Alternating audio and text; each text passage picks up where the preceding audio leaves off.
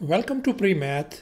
In this video tutorial, we are going to solve this given radical equation by this given isolation method. And eventually we're going to check our answer as well. So let's go ahead and get started. The very first step is we want to make sure that wherever you see this radical part, this one over here, this one I'm going to isolate and I'm going to put it on the other side. So once you move that one on the other side, we are left with x plus 15 on the left hand side equals to a times square root of x. So finally we got the radical part on the right hand side.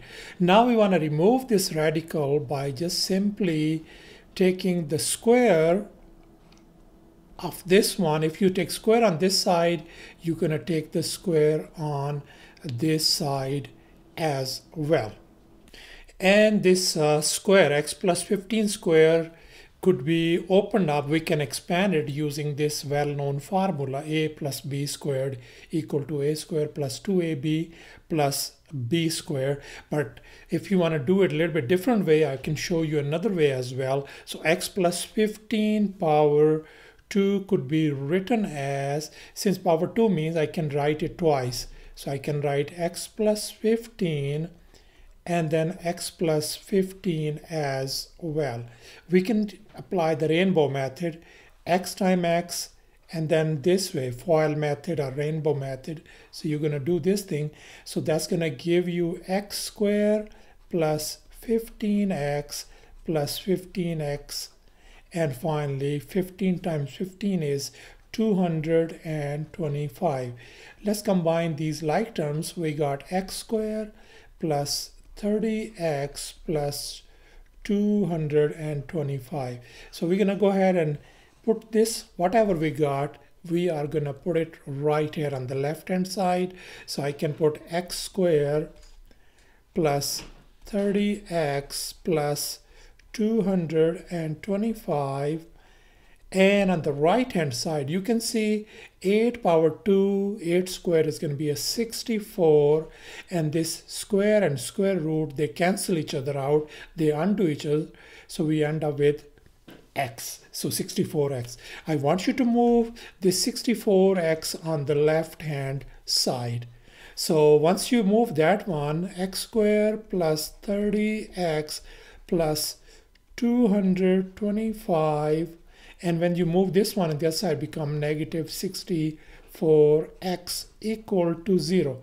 Let's combine the like terms. We're gonna combine these one. So I'm gonna say x squared minus 34x plus 225 equal to 0.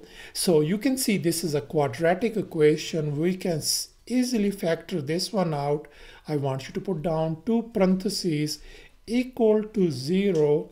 I want you to put down x right up here and x right up here. And in the next step, I want you to write down this positive 225 on the top of this x factor, and negative 34, which is in the middle, should go at the bottom. Let's find the possible factors of 225.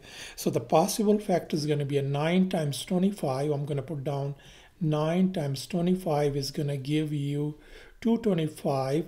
9 and 25, of course, is going to give you 34. Only thing is we need to fix the sign. So this is going to be a negative sign.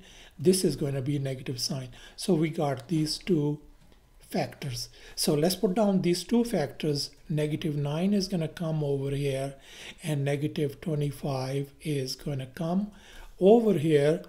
And now since we have two factors equal to 0, I can separate them. I can split them up.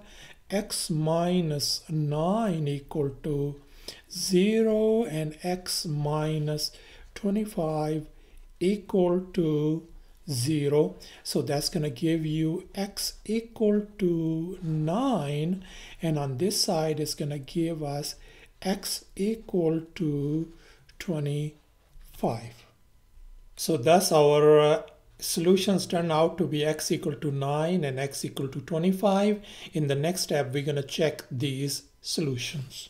And in this next step, we are going to check these two given answer, x equal to 9 and x equal to 25. So let's go ahead and check x equal to 9 if it is going to work for us. So wherever you see x, you replace that one by 9. So that is simply going to give us 9 minus 8 times square root of 9 plus 15. My question is it equal to the right hand side, which is 0? Let's simplify the left hand side. 9 minus this is square root of 9 is 3. So 8 times 3 plus 15. So 9 minus 24 plus 15.